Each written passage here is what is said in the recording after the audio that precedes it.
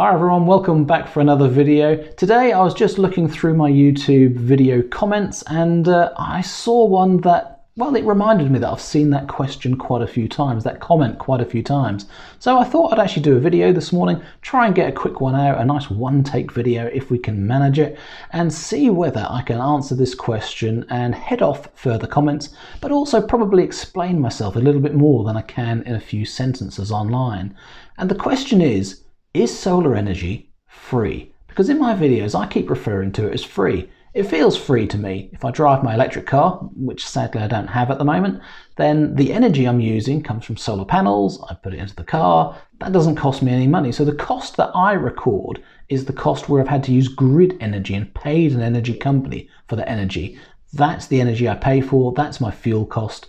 The fuel costs for the energy that I'm using that came from the solar panels, I treat that as for free. Now, is that right or is that wrong is the question, because obviously I did have to pay for the solar panels. I also had to pay for the roof that the solar panels are fitted on. I also had to pay for the house to be built. I also had to pay for the land that the house is built. I also had to pay for the mortgage. I also had to pay for all sorts of other things to get the money for the deposit to pay for the house. So it's how far down the line of paying for the stuff that provides the infrastructure for the solar energy, how much of that do you include in the cost when you're considering what you're doing with your solar energy and whether it's for free and how much it's cost you? Now, if you were just doing it as a cost justification of saying, as a project, let's buy some solar panels, let's use them for 10 years, and let's work out how much it's cost me and how much I've got as an income from it and how much energy that I've saved, and therefore work out a cost justification. Well, you would in that case take into account the cost of the solar panels. But when we're considering how much energy we use to cook our meals, let's say as an example, do we include the cost of the oven? Yeah, so I'm about to cook a roast meal, let's say, and I use 2 kilowatts of electricity. So is that 32 pence, 16 pence a kilowatt hour? Is that 32 pence worth of electricity to cook my dinner? Or do I have to include an element of the house, the oven?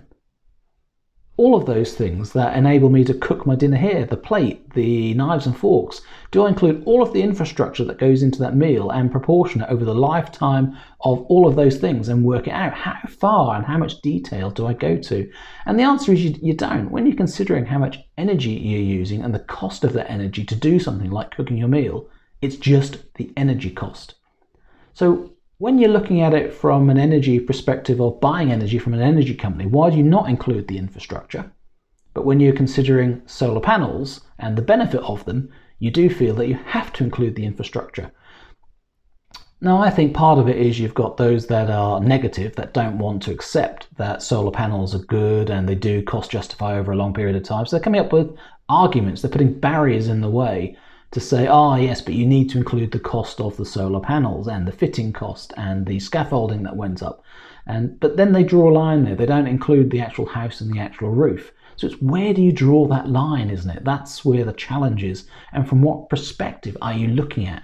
If you're looking at it from the project of buying solar panels and the benefit of just that piece of infrastructure, then you could do exactly the same for any piece of electrical equipment in your home, whether it be an oven, whether it be microwaves, mobile phones. You could look at the cost benefit. Some things you're buying and they're purely a benefit to you. They're a pleasure, such as a television, let's say. There's no financial argument. It's all cost. There's no income. There's no benefit from it other than a pleasurable enjoyment. But with solar panels, because there is an income that comes from it, then some people seem to think that you've got to include all of the costs to work out whether it's worth having. And they sort of forget the pleasure side of it, and they forget that other infrastructure items cost money, but you don't have to try and account for them. So the way I look at it is you can't do things differently two different ways. When you're considering energy cost at home from an electricity company, if you don't include the infrastructure, then when you're considering the cost of solar energy, you can't consider the infrastructure either. My view is once you've bought it and paid for it and you haven't got any maintenance thereafter, then it is for free. So yes, I look at things very positively. I look at it as though my solar energy is for free, mostly because I feel it's free. The money's been and gone. I spent it a year ago, 2 years ago. I don't miss it, and I might not have done anything else with it. It might have just sat in the bank earning 0% because we don't get any interest at the moment. So I really do feel quite well justified that I don't have to account for that money, that cost. It has just gone. If I wanted solar panels and I couldn't afford them and I had to finance it, then that ongoing finance cost would be visible to me and I would feel it. So because I can feel that cost, I would include the cost because I can see it in my bank balance going out every month. With solar panels, I can't see the cost of them because it's been and gone. I spent that money just as if it was a holiday. The money is gone, it's gone out of the bank account, and what I have now is the memory, the ongoing benefit from it.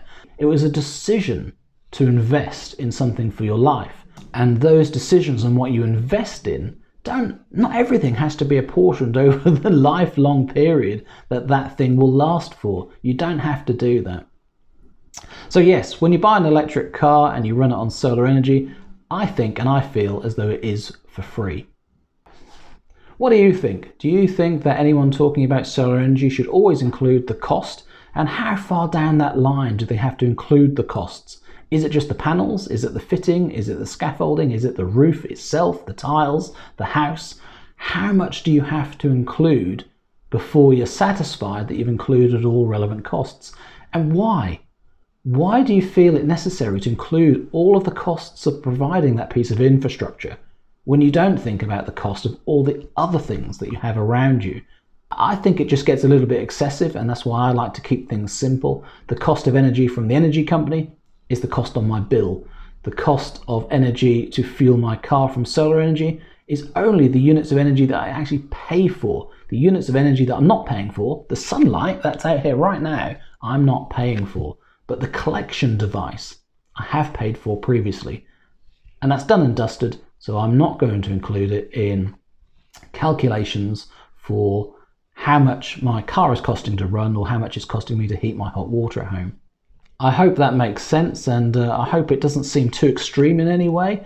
It's just how it feels to me, and that's what I like to present. I prefer to present, rather than, shall we say, what you'd like to hear, because those negative people want me to say things like, oh, it's cost me £8,000 so far, and if I work that out over the life of this, which might only be 5 or 10 years, it might break down, then, oh, it's costing me an absolute fortune to have this stuff here. And yeah, it's a big risk as well, and I don't know if it's insured. If I come to sell the house, some people don't like solar panels on roofs, so my house value might have been devalued as well. It's a terrible thing, this solar panel stuff. No, it's not. It's absolutely great, and I love having the solar panels. The energy does feel free. I think it's free because what it's doing for me in my personal situation as I approach retirement is my outgoings are reduced. So yes, I've bought some infrastructure, I've invested in something that's keeping my bills cheap and low thereafter, and that's what the benefit is. So there you go, that's why I think solar energy is free, because you can't have it both ways. Thanks for watching, everyone. Thanks for sharing my videos, and if you haven't already, go on, click like below, give us a comment on what your thoughts are, and if you haven't subscribed, please subscribe to the channel. More videos to come. Got a couple of thoughts on the solar things. There's an update to come as well, and I'll let you know shortly, but in another video perhaps. Take care, see you again soon.